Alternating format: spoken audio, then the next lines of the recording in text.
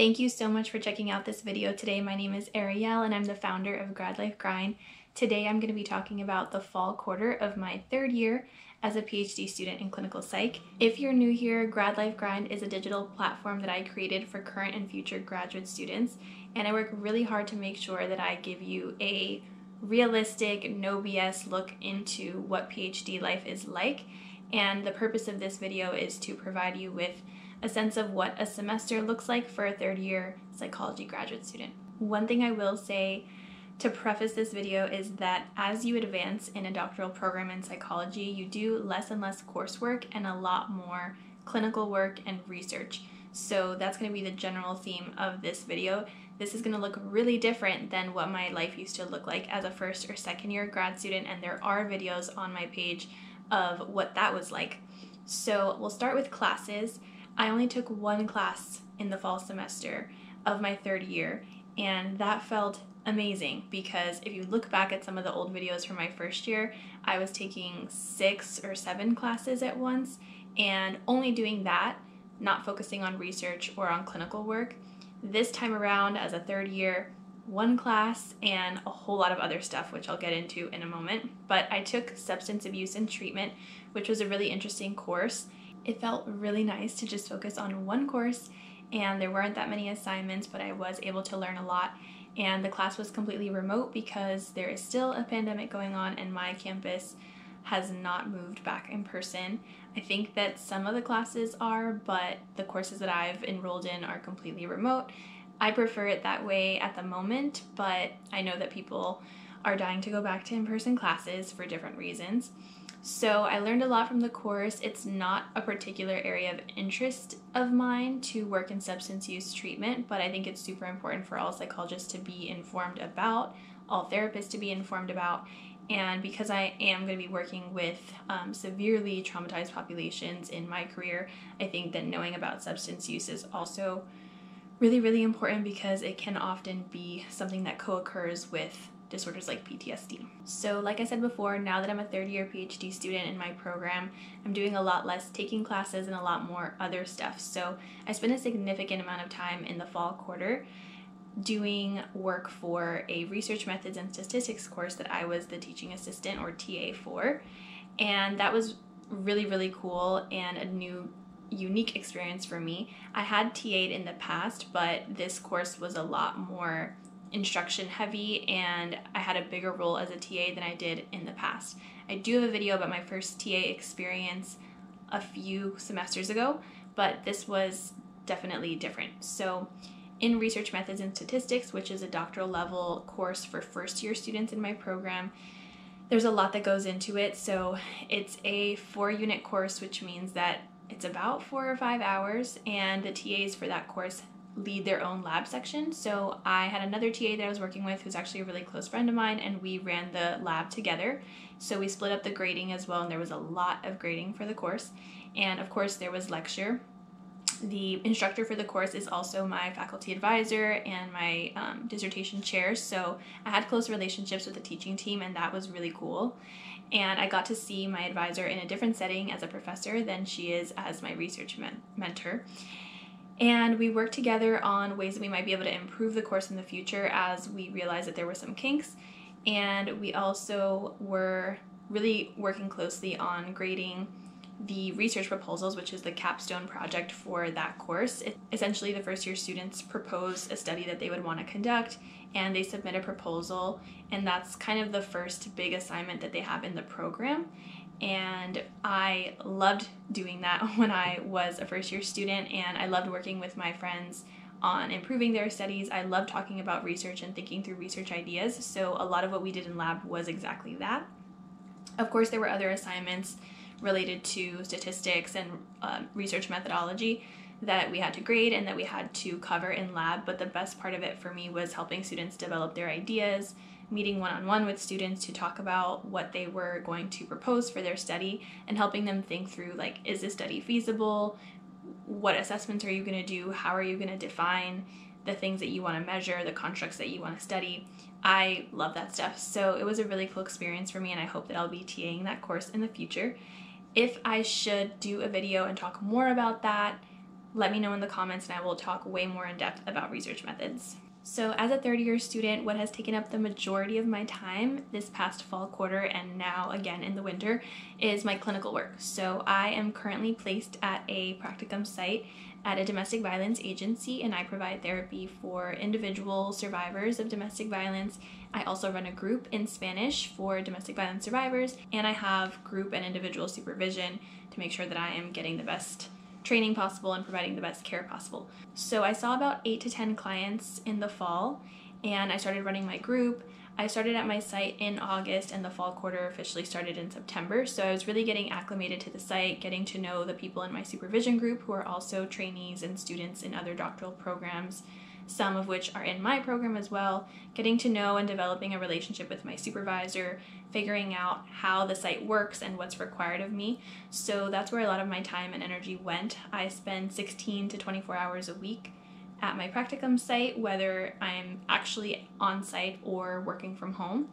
And that has been a really cool experience that I would love to record another video about. If you want to learn more about what my experience has been like as a practicum student doing clinical training at a domestic violence agency, let me know in the comments and I will cover that as soon as I can.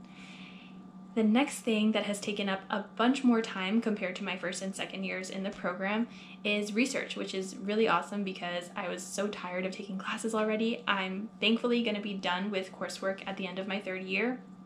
And then fourth year, I'll just focus on my dissertation and clinical work. And then fifth year is internship.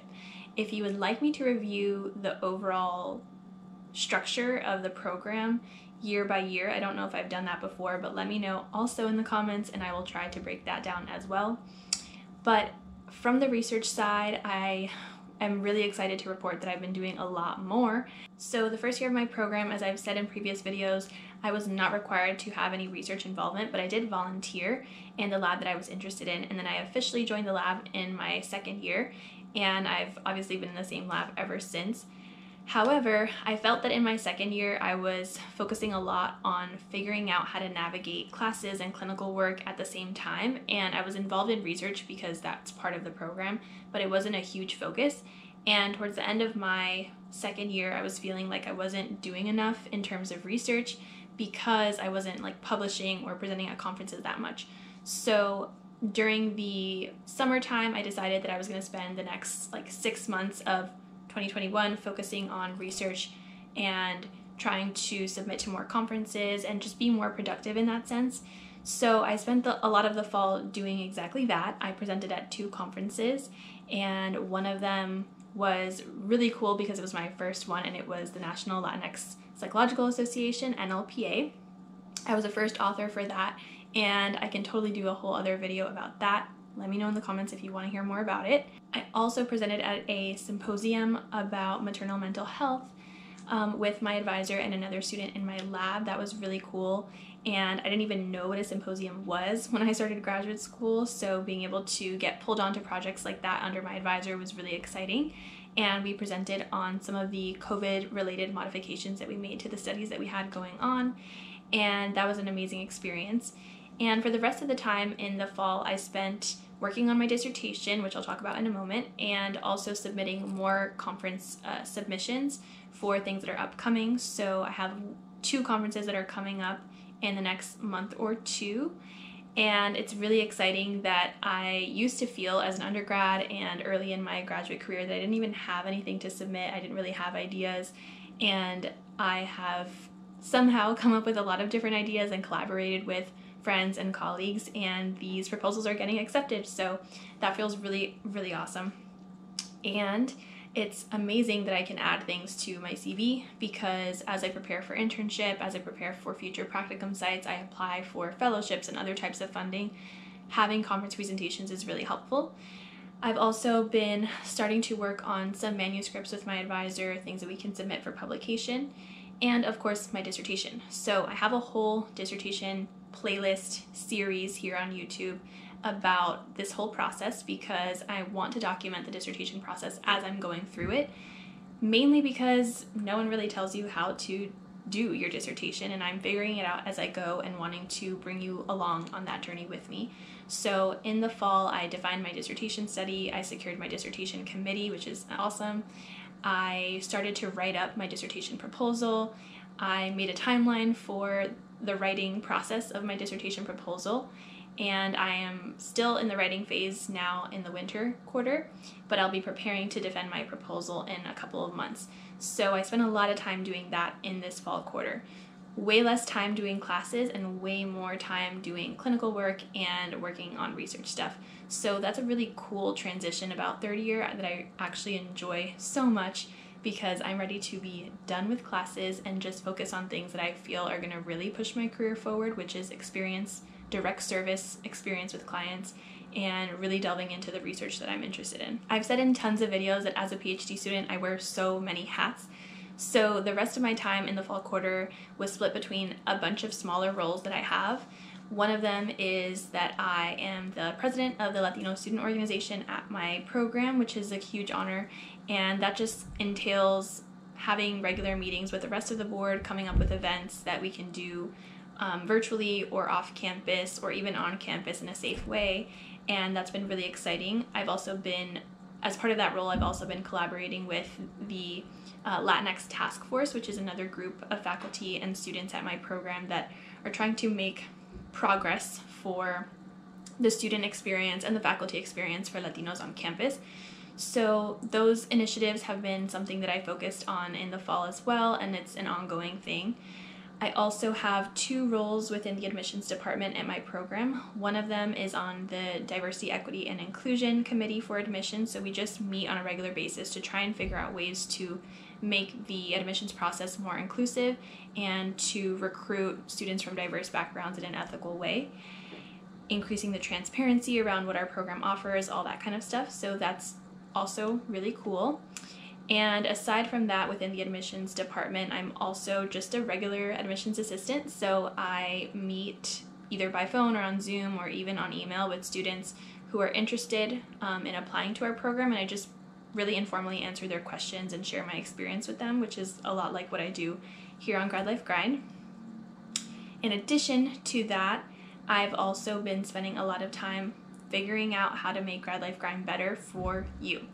And that has meant recording content, putting things on Instagram, TikTok, all these other platforms. So I hope that you'll take this opportunity to follow me on Instagram if you're not already, follow me on TikTok if you're not already, subscribe to this channel if you're not already doing that, and just stay up to date with the content that I have. I love running Grad Life Grind. It's a huge passion of mine, and it's a great privilege to be able to share all the different things that I'm doing as a grad student with you, so that you can either improve your experience if you're already a graduate student, or at least know what you're getting into if you're considering graduate school in the future. That's really the mission behind what I do here. So that has been my recap of my fall quarter.